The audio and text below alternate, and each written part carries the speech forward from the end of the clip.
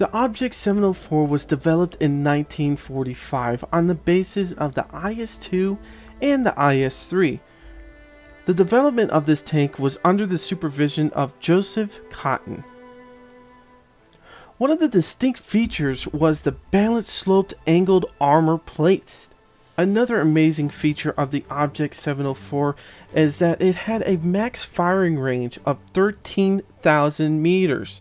The armor-piercing rounds alone could travel over 655 meters a second.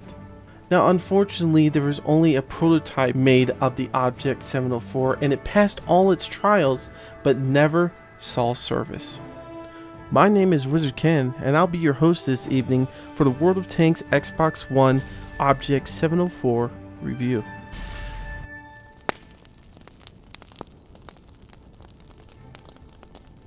What's up everyone, WizardKen here with another Xbox One World of Tanks video.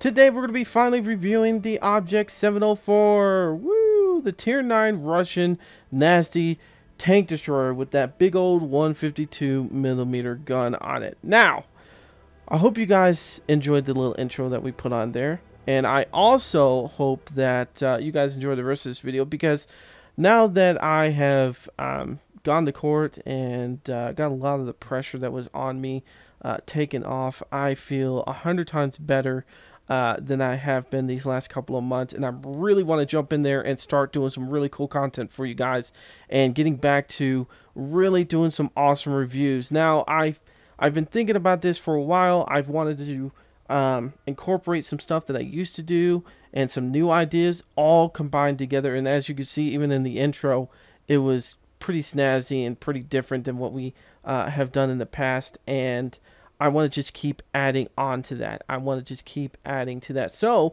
in today's video, we're going to be doing that. So without further ado, let's start talking about the itinerary of what we're going to be doing, and then jump straight into it. So the first thing you guys are going to be looking at is the armor rating. We're going to be doing an in-depth look at the armor using Tank Inspector, and the reason why I wanted to do that is because I want to make sure that you guys understood the armor value and how it gets increased by the anglement of the armor, and how you can angle your tank and make that increase the armor rating increase even more. The next thing we're going to be doing is an in-depth look at the stats. Now, just like last time, we're going to have some videos playing in the background showing some of that stuff in there, the stats and different things.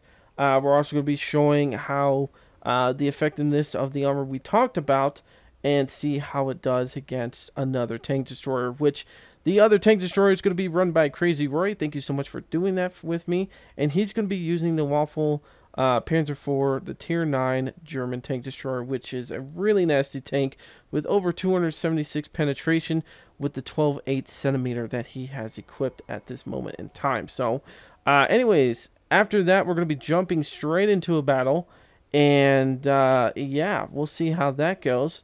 But anyways, guys, without further ado, let's talk about the armor and then get into the stats. Alright guys, so let's take an in-depth look at the armor rating of the Object 704.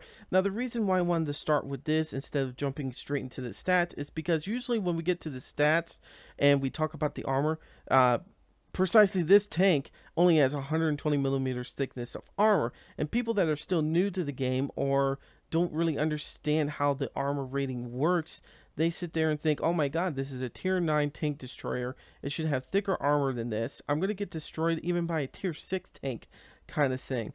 And yes, they are right in the sense that the armor is lacking, but they don't actually look at the anglement of the armor. Now, you can't just look at a tank and think the armor is the only thing that protects it. It's actually how that armor is arranged, or how it's angled on the tank. As you can see, looking on the side of the Object 704, you can see that the anglement of the armor is pretty slanted, and I believe that's at a 40 degrees. I think I could be mistaken on that, but it's a very nice slant. Now, as you slant armor, the effectiveness of that armor goes up. So our 120mm thickness that we have on the upper glacis, or upper hull, actually increases as the armor angles. So for instance, let's look at the upper plate or upper glacis. The green number is not the number we're going to be looking at, but the one underneath that, the armor rating is 120 millimeters. Right underneath that, it says the armor angle is 42 degrees. I was off by 2 degrees. Anyways, but the green number, that's what we're going to be looking at right now, is the effectiveness of that anglement. So as you add the that 42 degrees to the 120 millimeters of thickness of armor, you get an effectiveness of armor of 161. So anybody that looks at your tank is like, oh yeah, that's only 120 millimeters thickness of armor, and they shoot 130 millimeters, you know, they can pen that much. They're going to bounce, and they're going to be like, why am I bouncing? Why am I bouncing? Because this tank actually gets more armor because of how it's angled. Now, of course, most tier 8, 9s, and 10s that you're going to be facing, yes, are going to be able to pen you. But if we take this tank and we start angling it a little bit, as you can see, just that little bit of, you know, angle has increased the armor rating all the way up through. As you can see down here, it's still pretty much the same, but look at this. It's starting to increase. We'll angle it a little bit more. 172. 187. 211. 212. Now, the reason why you need to understand this stuff is because this is how you should place your tank out in the field. You might be, of course, our gun can't reach all the way over here to face us right here and shoot at the enemy that might be shooting at him right here.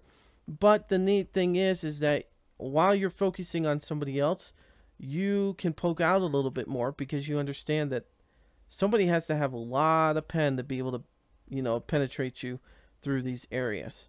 Now, as you can see, there's some parts on the actual gun mantle itself that doesn't have the greatest thickness of armor, but there's still a good chance that they might hit in the main gun area and bounce, because look at that, 357. That's just crazy. But yeah, one of the things you're going to find out about this tank is even though we can get the effectiveness of this armor way up there, you really don't want to rely on it. I've bounced a couple of T110E4 shots by chance, by luck, because I was shooting at somebody and he hit me like this and I magically bounced. But the tank we're going to be going against today on a 1v1 is from Crazy Roy's garage, and is going to be the Waffle Panzer IV Tier 9 Tank Destroyer, which is a very nasty tank, and we're pretty much not going to be bouncing anything from him unless he can hit my gun mantle and stuff. And his penetration is 276, so everything we've showed so far on this armor is not going to bounce really anything. You're going to see him really penning us no matter what. And the reason why I wanted to show that and not just us bouncing things is because, you know, you do have to be careful. You know, just because this tank has a very big gun on it doesn't mean that we can sit there and you know, just run in there and kill everybody. No, we have to be very supportive with this tank. You know, we can bounce shots here and there, but we don't have a lot of hit points, and we could die pretty quickly against some of those tier 10s. So anyways, that being said, let's go and talk about the stats. Let's jump in there and do our 1v1, and we'll show you some of the stuff that I'm talking about right now and how the armor not going to be the greatest defense for you. So, but we're going to show how to view range and how you can hide and how pretty much you can be undetected. Alright guys, so I hope you guys enjoyed the armor review in that sense. I mean, it really does help you out to understand the armor and the effectiveness of the armor, depending on how much it's angled by you or by the tank itself. So keep that in mind when you're looking at a tank. You know, when it says, oh, it's only 120 millimeters of thickness, remember, angling yourself and how the armor is actually placed on the tank and angled by itself can really help you out with determining what you should do with the tank. So after learning a little bit about the armor, let's jump into the stats right now, and then we'll talk about how this tank should be played, or how I have perceived that this tank should be played. So the hit points on this thing is 1,600. It's not a bad amount of hit points, but if you know, since you are a tier 9, you can run into a tier 10, specifically a Death Star. Make sure that you watch yourself because he could just one-shot you. The speed on this thing is only 37 kilometers per hour. I say only, but it's actually not that bad for a tank destroyer. You know, you can get in and out of places pretty quickly with this thing, but the actual traverse itself isn't the greatest. You are kind of slow on traversing, but it's not terrible. The whole armor on this thing, as we already talked about, was 120 on the front, 90 on the side, and 60 on the rear. Do not expect your sides or rear to do anything for you. All your armor is going to be in the front, but even then, you know, after we even talked about how much the armor can go up, don't just think you're a badass. You know, I play this tank very, very defensively in the sense that I like to stay back. You know, when I do have to get encounter, like face-to-face kind of thing, I hug the person that I'm fighting, because hopefully they'll hit my gun mantle because it's pretty thick. But other than that, I try to stay very far away, because even though I can get my armor to go way up there, I'm still facing tier 8s, 9s, and 10s, and it could be scary going against a tier 10 that does over 300 pen. You know, it's not a good thing. Now, as I stated at the very beginning, we are using the 152 millimeter, which rate of fire is only 3.51 rounds in a minute, which isn't bad. You know, it's a big gun. 152 is a big gun. So, you know, as we talked about at the intro, that actually I didn't mention this in the intro. I was going to, but I didn't. But when these the prototype was being made, you know, they had the actual round itself inside of the tank, and then they actually had to have the cartridge separate, so it wasn't all one combined thing that you see in some tanks. This one actually had separate pieces to it when you were loading the gun.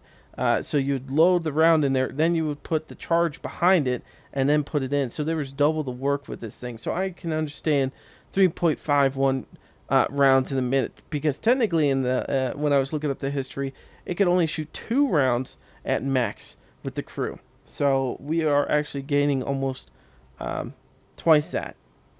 Anyways, the penetration on these things, 286, which is really, really awesome. You're going to be able to pen pretty much anything out there. There are some tier 10s that have some nasty armor, but when you do pen, you're going to be great. And if you want to use some paper premium rounds, it goes up to like 300 and something. So you will be able to pen a lot of people. The damage on this thing is nice. 750. I mean, there are other tank destroyers that do 1,000 damage every hit. You know, like the Panzer E100, the T110E3, T110E4, and so forth and so forth. But hey, I'm happy with 750. You know, a lot of these tanks have maybe 2,000 hit points. So within 2 to 3 hits, you're going to kill them. Which is not bad. Not bad at all. Anyways, so the view range on this thing is 390.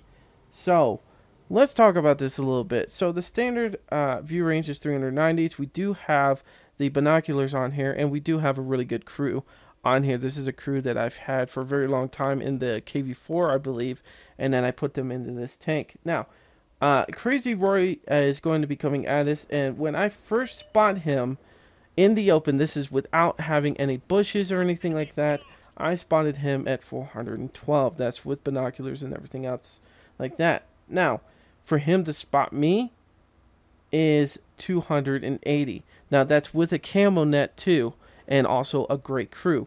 So, as long as you're not shooting or anything and you're in the open, you won't get spotted till about 280 in view range. So, that's not bad. But now, let's talk about what you're going to be seeing if you're behind a bush, which I highly suggest this when you're a tank destroyer like this. So we checked it out. Okay, so of course our spotting for Crazy Roy is still going to be the same. We clocked him about 412 meters out. But for him to actually see me, he had to move up all the way to 45 meters away. That's right, you heard me right. This thing has a above average camera rating, okay, by itself. Now we are using, like I said, a camo net, okay, which helps us out a lot. We also are using a bush, which helps us out a lot. We are using an experienced crew, which helps us out a lot. Putting all those three things in there, and my crew's not even the best yet. I could still get better camo rating stuff on here. It took him 45 meters to find me, which is amazing. Now, remember, this is without me firing. And I can tell you this, Crazy Roy's crew on that tank is amazing. They have great stats on them. He's got a lot of things unlocked for him.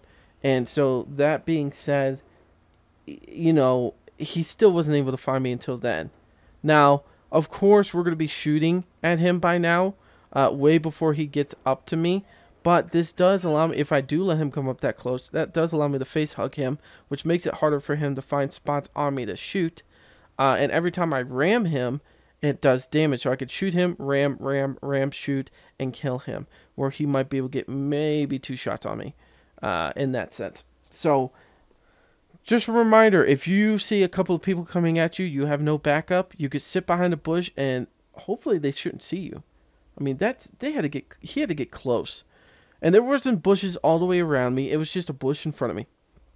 A decent bush that went over top of my tank, and that was it.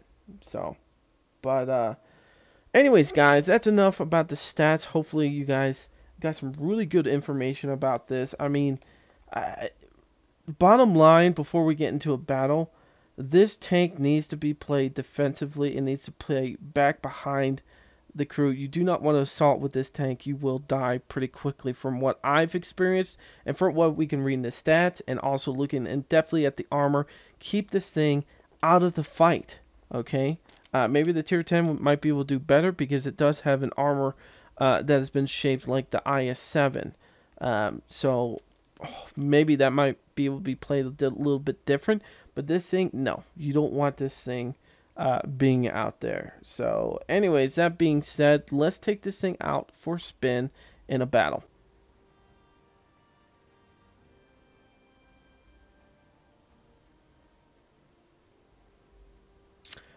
Alrighty guys, we're in Arctic region standard battle, and I'm gonna laugh about something. When the loading screen was up, it was saying Arctic region training. I'm like, okay, so there's a glitch where if you play the training missions, then go into a regular battle, it'll act like this. Anyways, we're going to be seeing tier 10s, tier 9s, and tier 8s. So everything that we talked about earlier, we're going to be seeing. And so our plan for this map is going to be very defensive. We're going to try to sneak around and basically just make sure nobody sees us, which may or may not be an easy thing to do. I don't particularly like being on this side when I'm this tank, just because there's not really good spots to go to, or in my opinion, I don't like a lot of the spots that I'm forced to go to be able to fight people. You know, particularly this spot, Artie, since there is one here, can pretty much hit me here, depending on what it is. It is a back chat 155, which probably isn't going to be able to hit me there, but if you got a British artillery, those things can shoot straight up in the air and knock the crap out of you and come straight down. They're really good at being able to shoot over mountains and stuff. Now, this isn't bad either. I can see down this way a little bit if people come out into the open, but most people don't. Now, we do have a spot to the right that we can watch, where a lot of these guys are probably going to go. But the problem is that the distance near there is not the greatest. And they're probably going to spot us. They're probably going to spot us if we're not careful. Especially after we shoot. They're going to shoot at us. And they do have tank destroyers coming. We've got Carnarvon, what is this, Tiger 2, and something magical that I can't pick up. Because the game wants me to look at my friend, the chipmunk. Yay. But anyways, I guess we're going to sit here and see what we can do. I'm not going to push forwards. These guys can do what they want. But there's no way for me to go over there and shoot at these guys without being seen in some way. There is a Yog Tiger. We're going to try for it, and we're going to bounce. Yeah, I kind of figured. He's got about... he's got a decent amount of armor right there. Plus, the effectiveness of that armor is really, really nice. Now, this Carnarvon, if he sits there, and our gun just drops. Boop. Just goes straight down. Instead of actually hitting. Not good at all. Not good at all. And we're not going to get... Yeah, I was going to say, if we actually get points on that tank, it's not going to be very good. Not going to be a lot at all. Oh, we actually got him. I was going to say, I don't know if that's going to go through or not. Our team is definitely pushing pretty good over here, but the problem is they're not letting anybody come around, which isn't allowing me to actually get any shots on anyone. And we're going to actually have to push up there to hit anybody. And I don't like having to do that. I'm really not enjoying having to do this. But my guys are almost dead. There are only 2 guys there, but oh my god, that's a Waffle E100. I wish I would have known that. I wouldn't have come up here. I would have let him just come back and get us. There is a T-49. Looks like he might try to come after us and our team. Yeah, he looks like he's going to try to do some pop shots. There's a T-110E4 out there. Even more exciting.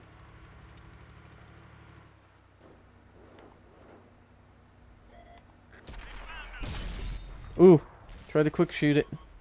Could not get it in there. And this is probably going to hurt. Oh, he bounced it. Where did he hit at? Where did he hit at? Ah, it looks like the gun mantle possibly. Whew.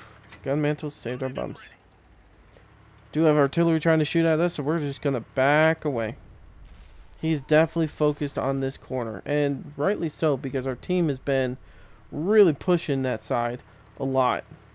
But these guys are being idiots. Instead of, you know, trying to fall back and letting the T-28 and me help them out, they're going to just keep pushing. This is one thing that you need to pay attention when you're in a game. You know, if you had a lot of guys down here and you are killing some of theirs, but they're killing you back, and you guys barely have any life, it might be best if you pull back and let your tank destroyers do some damage.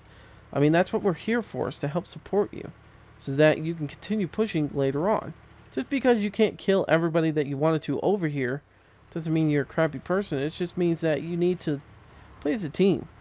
Let your other guys get in there and do some work. You know, just keep them, you know, spotted for the tank destroyers, and there you go. See what happens. I don't think I'm going to spot anybody out here. And look at that. They still have more reinforcements down here. And these guys are just going to die. This is not good. There's a T-110E4. And I missed. I missed. That sucks. That sucks. Might be able to get him up there.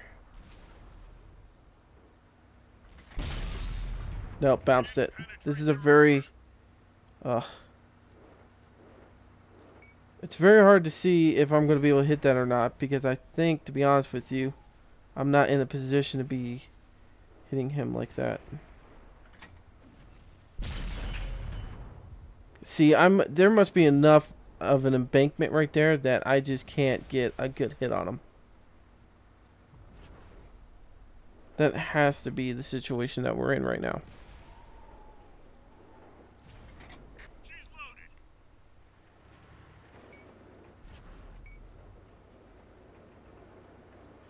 And he's probably going to make it over there without me being able to shoot him. Yep. Looks exactly what's going to happen.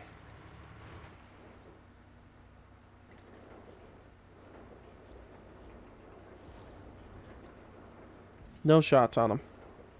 None whatsoever.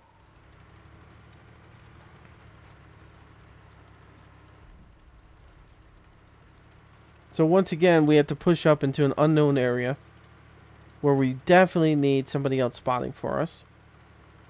We might be able to help our guys out over here. And we missed. Don't know where that round went, but I thought for sure we had a good dead eye on him.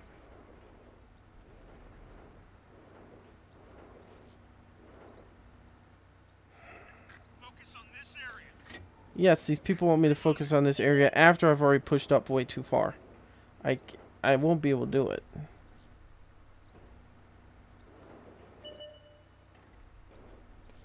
Okay. Alright, well, I guess we're going to have to just do what we can up here. Hopefully that Waffle E100 is reloading. T110E4 is not paying attention, hopefully. Hopefully they're coming down that way, and we can kill them from behind.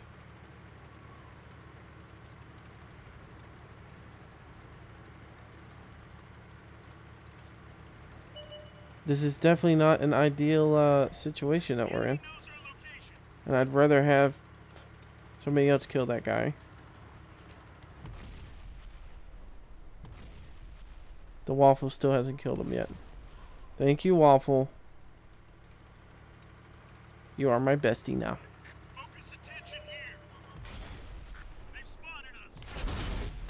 Alright, get rid of the one bastard.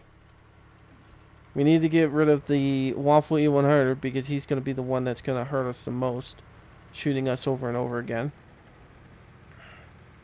Thankfully, we were able to get him, and he wasn't able to kill us. So we still have a T110E4 and a Waffle Tier 9 down there.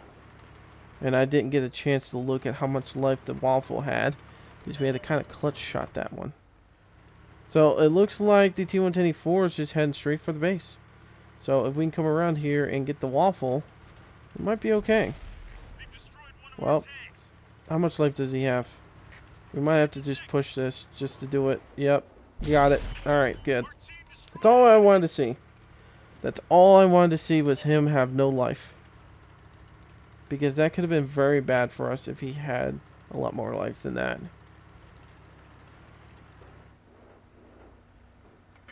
Alright, we're zooming in. There we go. And ammo rack. So we started out pretty shitty with this tank. Just because of the map and the way our team was playing. But now we're coming back. And we got a couple extra hits in there. I don't think we're going to get another hit on this guy. Highly doubt it.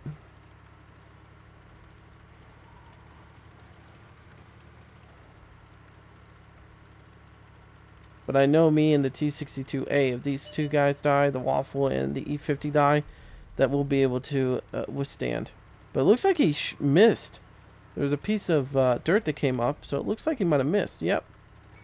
He must have. Alright, good game for these guys. Probably not for us. Alrighty, guys. So we got 13,000 silver, 3,000 in experience points. Only 1,777 in damage, 3 destroyed, 4 penetrations, 2 detections, 760 in assisting, and 1,120 blocked. And then we got Hunt the Hunter, which is destroy one or more tank destroyers. Okay, whatever. Alright, so we came in 3rd place. So, as I said, I didn't think we were going to do great on that map. I had my doubts about it. But we're going to jump into another battle anyways and see how we can do. Hopefully we get a better open map. Like I said, I don't care for that map that much for that tank. I'd rather use it on a different map. Let's see, Yuck Tiger, we got the 97 points out of him. I really did not think I was going to pen him where I was. I mean, it was a 50-50 chance of being able to do it. Detected the T49, damaged the T110E4, and detected him. The VK, we detected him, I guess.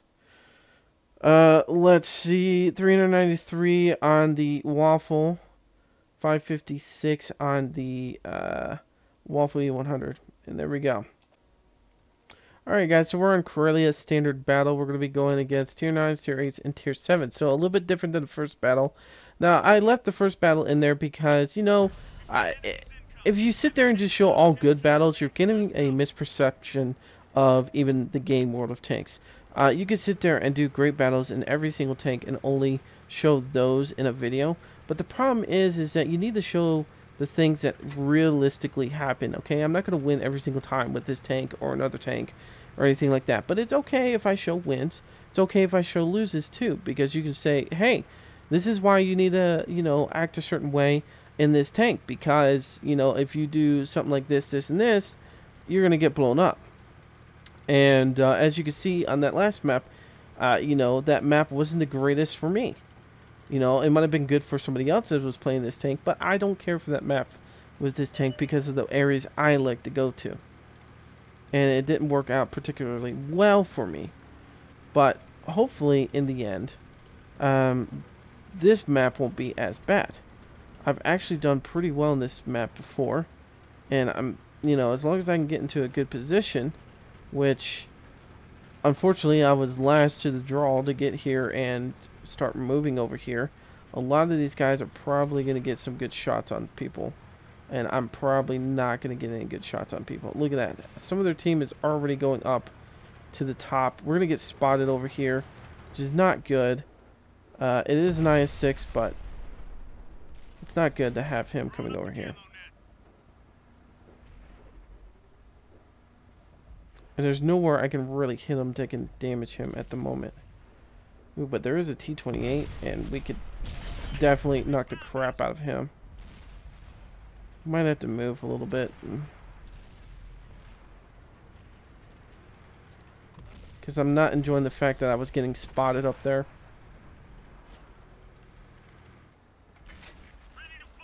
Alright, so hopefully we can get some shots on these guys. But unfortunately, we are short. That's one problem you're going to see with this tank. You are short.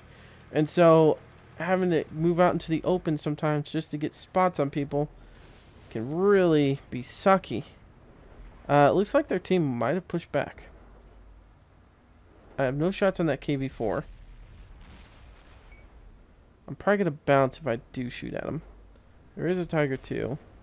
No shots on him. Our other side might do bad. We might have to move. We're going to have to move over to the left more. We're just not getting any shots into any of these guys that are poking around the corner. And I really want to get a shot on these guys. There we go. There's a good hit on the Tiger. KV-4 is still there. Still a nasty tank, man. I love that tank. It's a very good tank. Yeah, I haven't gone down that line. I suggest it's one of the best lines to go down if you're new to heavy lines, because it's very easy to play. You don't really have, you know, crappy tanks to play with. They're all really pretty OP. So, and that KV-4 is probably going to die from somebody else. We're still going to shoot and miss. But, yeah. There's a T-54, which, gosh, if we were loaded up right now, would love to see me.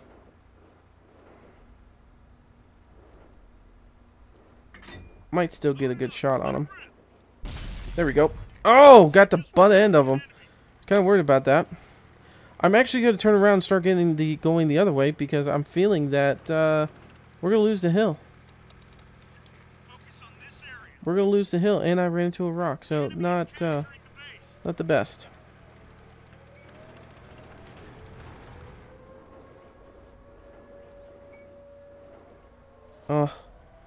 Screw it. Let's just go. I'm not worried if that T-37 sees me or not. There's no more artillery. But apparently there is an ISA up there. Shit. Did not pay attention to this shit. Enemies are capturing the base. Eat it, RHM. Alright, he's going to head up the hill probably.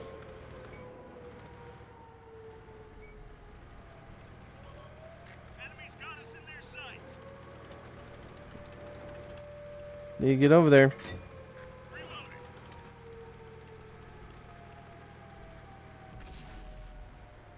That Centurion jumped down. See, there's nothing I can do. I can't get back to the base. I'm going to get shot from one side or another. It's not a good thing. There's the IS-8. Turn, turn, turn, turn. Knock the shit out of them. There we go. Run away. Let's just back away. If their team wants to win by capping, that's fine. But this has turned out to be an awesome battle. A really awesome battle. We are bouncing some stuff here and there. Hoping for another kill. We got another kill in there. Oh, the OBJ 704. My brother shot me. Oh, we got hit by the Centurion. Is this going to be the end of us? Possibly. Oh, saved by the defeat. Alrighty, so we did a lot better that time. Wow, that actually turned out to be a really good battle. Unfortunately, we just weren't able to get back to the flag. And I swear, if those guys in the flag would have came after us, it would have turned into even from an awesome battle to an amazing battle. Because it would have been, oh, you know, we were pretty even there at the end. Pretty much the same amount of people left on both sides. Alright, so we did 17,000 in silver, 865 in experience points. 3 tanks destroyed. 3,360 damage, 6 penetrations, 575 blocked.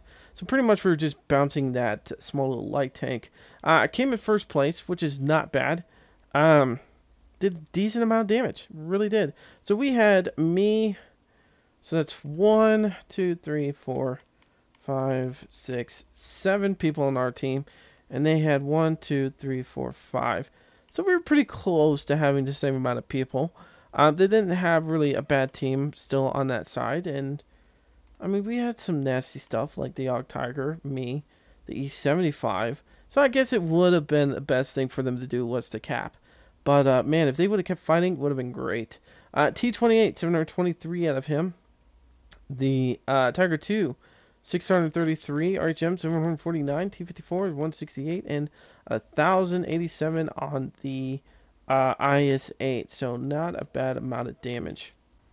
Alrighty guys, so we're going to be wrapping up this video real quick and my thoughts on this tank. Now, let's start with the good things. The good things on this tank is that you definitely get a nice hard-hitting gun at the end of this line. It's not a very long package list that you have to do.